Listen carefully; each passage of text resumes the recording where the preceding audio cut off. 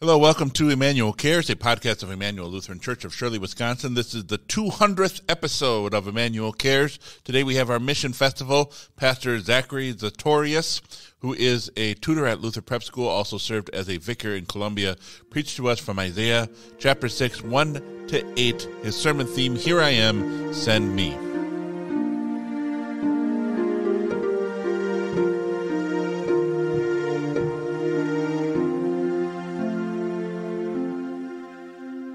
I'm Pastor Zach Satorius, currently tutor at Luther Preparatory School, dorm supervisor, vicared in Columbia for a year, my internship year of seminary. And it's my privilege to share the Word of God with you today. I'll be preaching from Isaiah chapter 6, verses 1-8, which you heard earlier.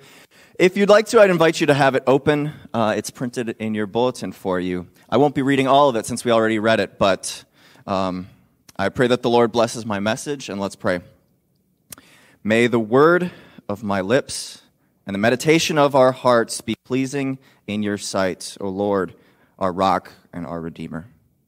Amen. So it would have been all over the headlines, right? The death of King Uzziah, beloved king of Judah. Of the kings of Judah, he was one of the best. Let me tell you a little bit about him. Uzziah took the throne at age 16. His name, Uzziah, means the Lord is my strength, and that name served him as a reminder throughout his reign. He kept seeking God, and God continued to bless him with many victories. He built a lot of buildings and had vast gardens and a strong army. You can read about it in 2 Chronicles chapter 26. But there it says, when King Uzziah became powerful, then his pride became his downfall. Here's what happened. King Uzziah, puffed up with pride, paraded into the temple of the Lord to burn incense. 80 of God's priests came up to him courageously and said, King, you cannot be here. You have not been consecrated as a priest. You must leave immediately. Now, Uzziah was burning incense, but now he began to burn with rage against these priests.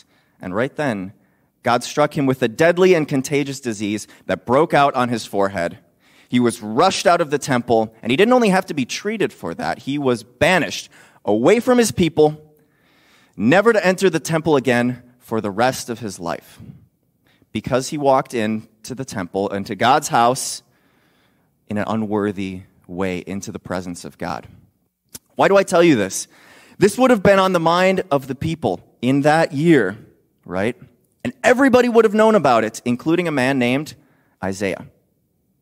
So imagine how Isaiah felt when he was whisked away in a vision and put in the presence of God, in God's holy temple throne room before God. Imagine the sights and the sounds and the smells and try to experience it. I'm going to read just a couple of the verses and try to experience it the way that Isaiah did. It says, in the year that King Uzziah died, I saw the Lord sitting on his throne, high and exalted. The train of his robe filled the temple. Above him stood the seraphim. Each one had 6 wings. With 2 they covered their faces, with 2 they covered their feet, and with 2 they flew. They called to one another, Holy, holy, holy is the Lord of armies. The whole earth is full of his glory. The foundations of the threshold shook at the voice of the one who called, and the temple was filled with smoke. You couldn't get a more kingly sight, right? The king himself on his throne, his train of his robe filling the temple.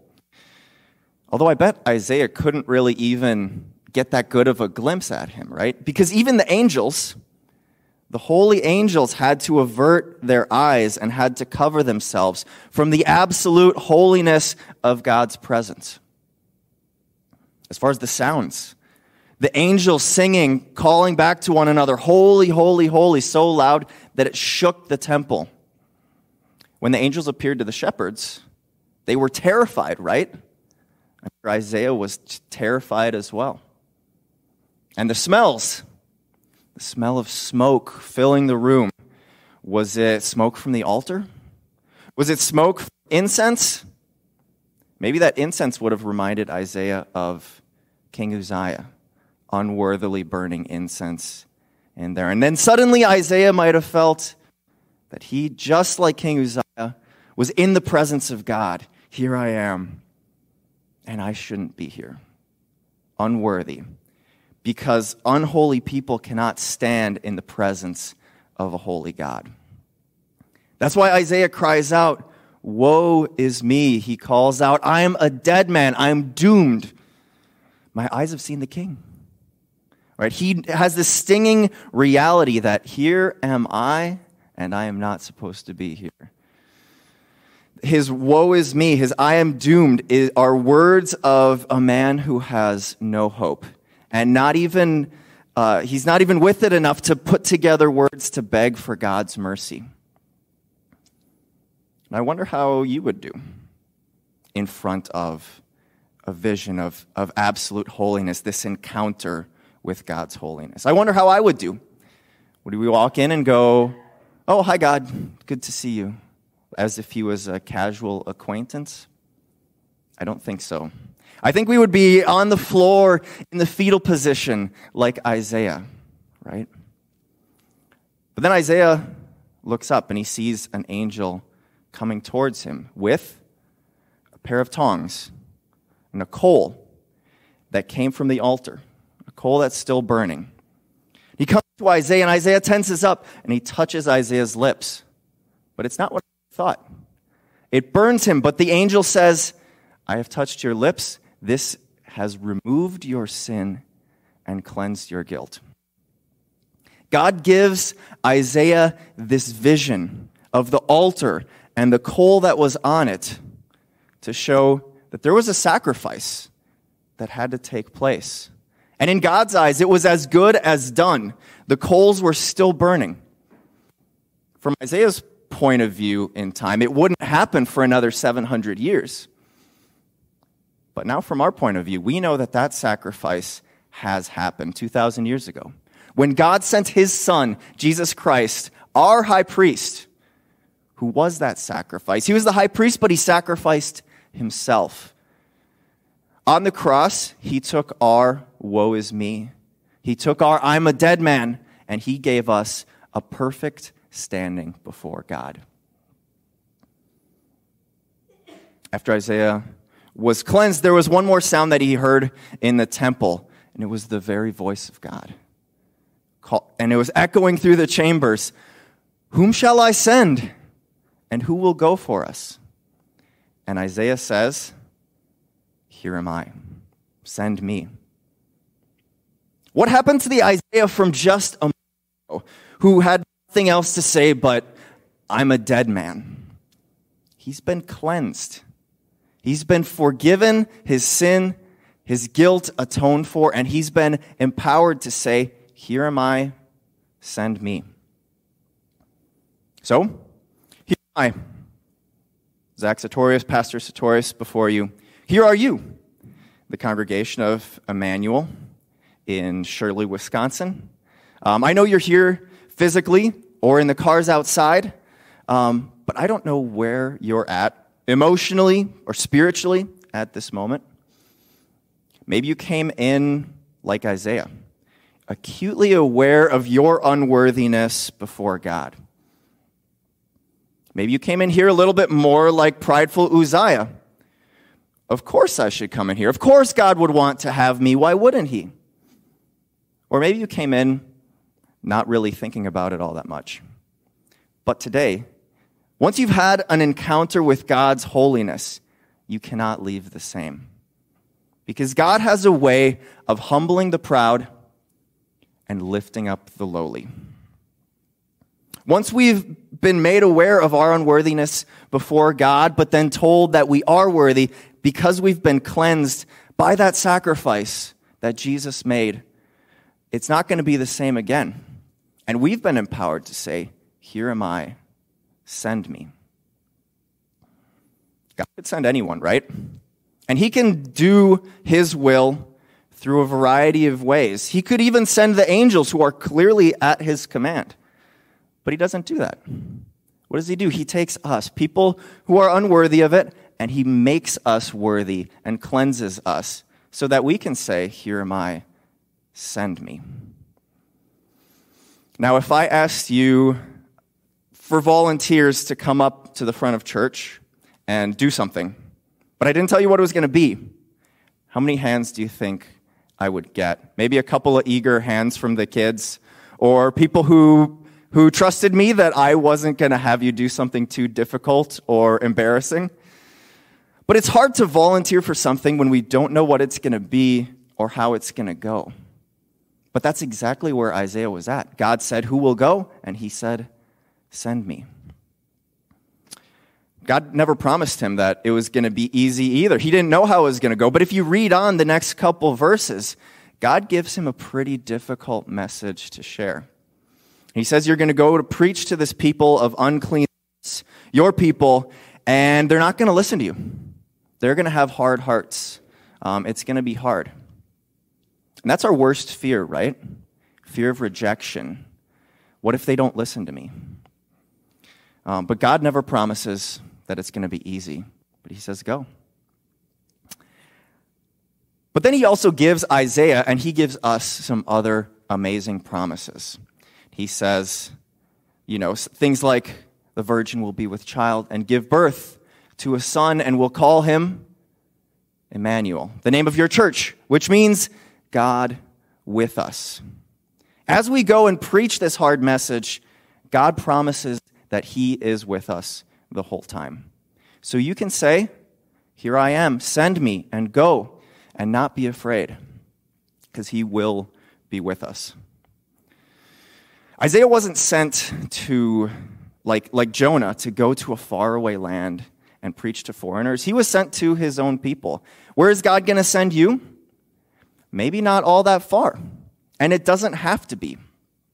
God has placed you exactly where you're at this moment in time, and he's given you your vocations, whether it's husband or wife, parents, your function in the community. He's sent you to exactly where you need to be for a purpose he has for you. And you can share that light and share the love of God with the people in your community, people that need to hear it. And in fact, our nation does need to hear it more than anybody. A nation of unclean lips. And when we see them act in a way that they don't know God, we shouldn't be upset about that. That should make sense to us. And our hearts should go out to them, and we should want to show them, "I know God. I've had this encounter with God and his holiness, and he picked me up and gave me the words to say, 'Here I am, send me.' I've been changed, and I want you to believe it too." So we say, "Here am I." But then there are people that are outside of our communities, people that we'll never be able to go to. We can't all just, leave our kids and our jobs and go to whatever place in the world. That's part of the beauty of being a part of a synod, being part of a body of believers that are like-minded, that want to work together. So you might be thinking, how can I support this? Well, as Pastor mentioned, your offerings already do go to support mission work all over the world. 2, you can pray, just as the readings say. You can pray for people who are doing mission work. Pray for our efforts in other countries. We do it together at church like this. You can do it privately.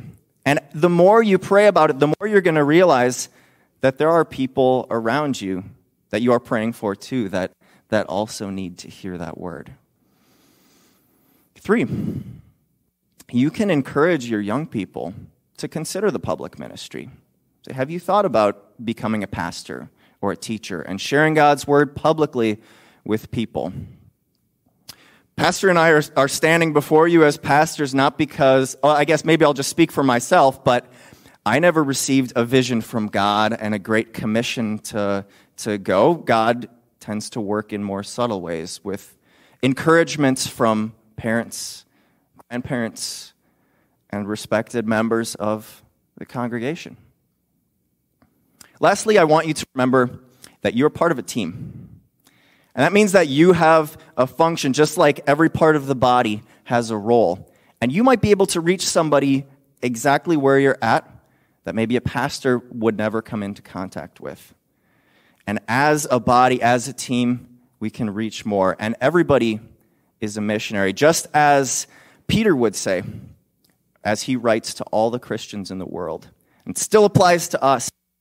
You are a holy priesthood, a royal priesthood, priests and kings, holy nation, a people belonging to God, so that you might declare the praises of him who called you out of darkness into his wonderful light. So, as we look at this text from Isaiah, God gives us an encounter with his holiness, and his presence is here. We are in the presence of God in his temple, and we can't come away from it the same. He gives us an opportunity to see how he has loved us, how his sacrifice has cleansed our lips and made us able to speak. So when that question comes again, we can answer, "Here am I. Send me." Amen.